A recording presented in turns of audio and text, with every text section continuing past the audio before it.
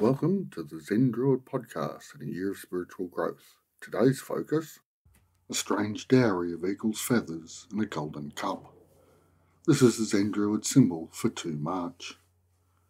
A great marriage with the infinite is the subject of your dowry. Eagle's feathers represent the highest of the god's gifts, as the cup represents the goddess's deepest rewards. The combination of clear-sightedness in the world and deep self-knowledge is the goal of the sage. So whilst this dowry may seem strange, it calls us to look on other unusual combinations that reunite the feminine and the masculine within. This is the eternal task of the fully developed human.